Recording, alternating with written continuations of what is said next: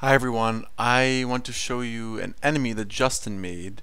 He's going to shoot out of this rock above me. There's no indication right now of where he is exactly, so I need to add an indicator. He's just going to impossibly shoot straight through the rock. There he goes. And he shoots out and tries to kill you.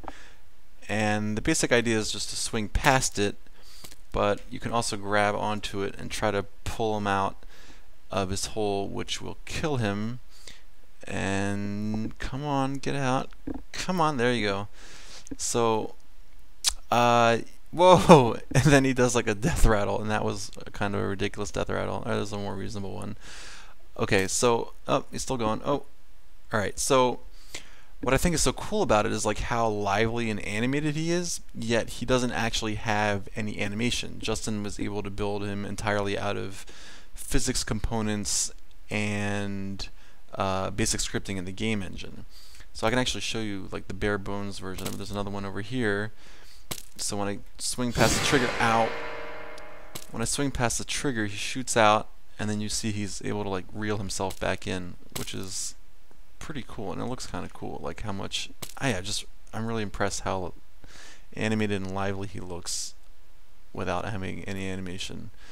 Yeah, if you grab him just by the tip, he's strong enough to pull himself back in. You got to get a grip down like lower on the bottom, and then really pull him out. Come on, you just gotta wrestle him. There you go. And he does this ridiculous death rattle. Whoa.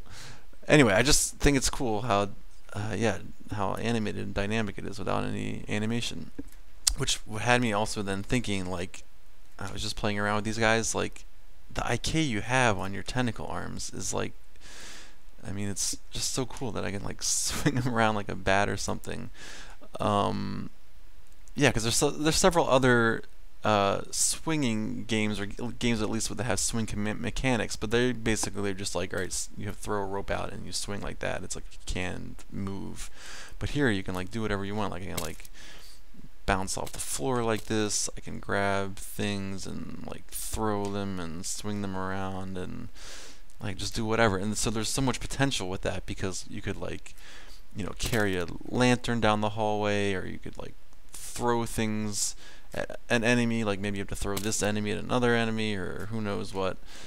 You can use it to like interact with physics puzzles, like maybe you gotta like, you know, pick up a part of something, contraption, and like move it over here or there, or like hook up a machine or something, and like do it all like dynamically, like on your own, without it being like just some like, you know, push A to do this.